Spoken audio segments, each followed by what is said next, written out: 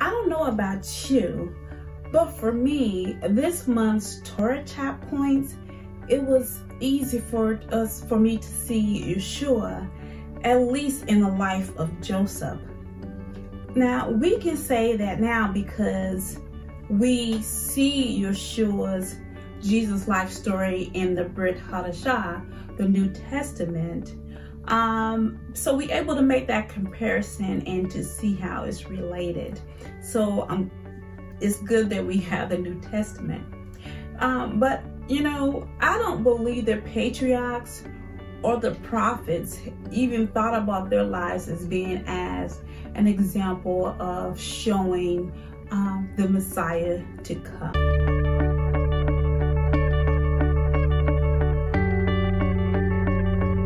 Welcome back to Torah Chat Points. My name is Patrice Robinson with the Reconcile with the Kingdom, where we become in harmony of the whole word of truth. Please don't forget to hit that subscribe button, comment, share, like this video as a way of showing your support. Now we're going through the significant events of chapters 46 through 48 of Genesis. Here we go. Genesis 46. Here we have the descendants of Jacob, Israel, moving to Egypt. There were 66 individuals that moved from Canaan to Goshen, but a total of 70, because that includes Joseph and his family. Jacob meets up with Joseph, and that was a memorable moment of meeting his son who he thought was dead all these years. But it turns out that he becomes the governor of Egypt.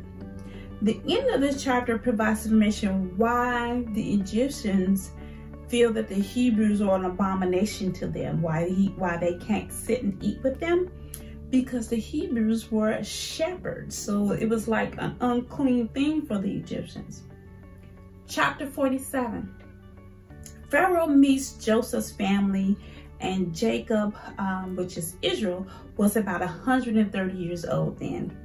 Jacob blesses Pharaoh in this chapter, and Pharaoh gives Joseph's family the best of the land in the land of Ramsey.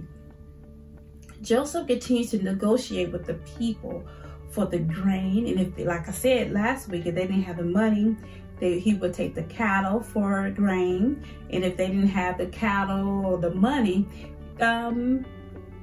he would exchange it for land. You know, you give me your land, the land becomes Pharaoh. So believe me, he most definitely was a blessing to Egypt growth and the richness of Egypt, because Pharaoh was getting more land and more cattle, which the children of Israel managed those herds.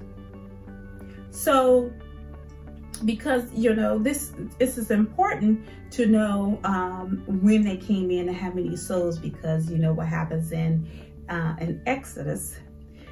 So Jacob lived in Egypt for just about 17 years, and he lived to be like 147 years old. I'm sorry, Jacob, if I said Joseph, forgive me.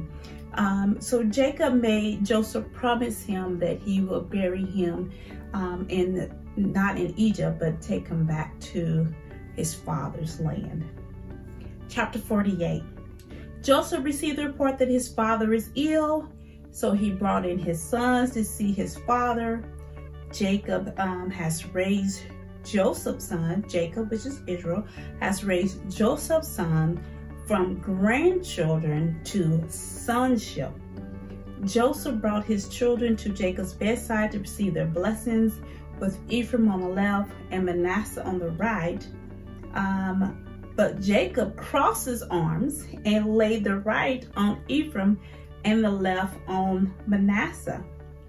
Joseph tried to switch them back, but Jacob assured him he knew what he was doing. He was bringing Manasseh from the firstborn to Ephraim to be the firstborn. And this is kind of what happened to Esau and Jacob.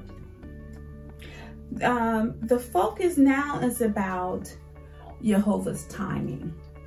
So as I was reading the story of Joseph, and it's constantly about timing, what's going on. It's all about that timing. The entire time, at least started from chapter 42, Joseph has a dream. You know, his dreams in chapter 37, he had the dream about the sun and the moon, the 11 stars, and the shafts bound down to him. And if you notice, the brothers understood that dream.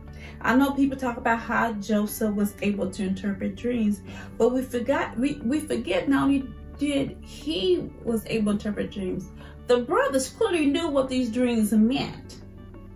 They didn't realize it was coming from Yehovah, but they most definitely understood what their dream was. Not only the brothers, but Jacob also knew what those dreams meant.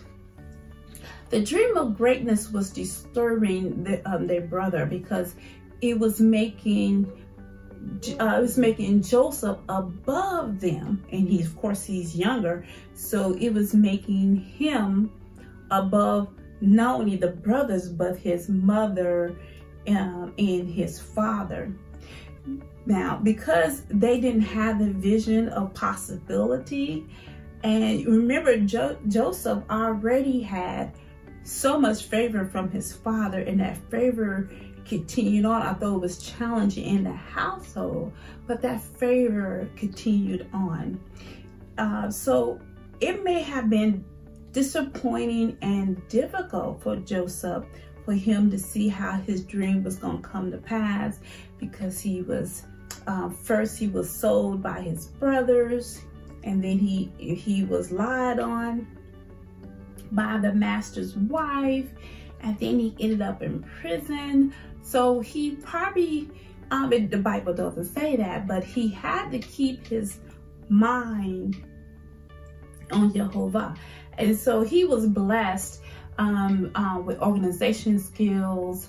He was blessed with administration skills. He was blessed as a leader. That leadership and that favor just continue on. I mean, to be a master of the master, to be the leader of the master's house, and then to be head person over the prisoners, and instead of the warden, and the warden don't even bother you, he leaves you alone and let you manage things, and don't micromanage or check on you.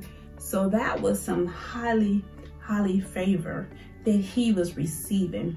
This should give people encouragement. His story alone gives us encouragement for things that Yehovah has shared with you, for us, through dreams, or things that he has shared with us and put in our spirit, and how we wait for these things, because it still has to be according to Yehovah's timing. Not our timing when some of these things come to pass.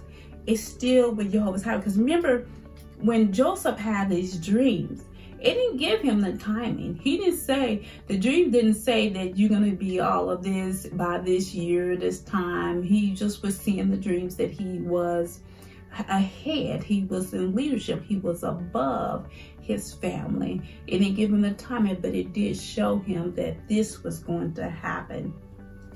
So his dream of greatness ended up saving the very ones that turned against him. So I also wanted to touch a little bit about Jacob adding Joseph's sons to sonship. Now, this is not the first time we see this. Remember, Noah did the same thing with Canaan, which was Ham's son, Noah's grandson. So raising the children up to sonship is not new. It's first mentioned with Noah and Canaan, and now we see it again with Israel, with Ephraim and Manasseh.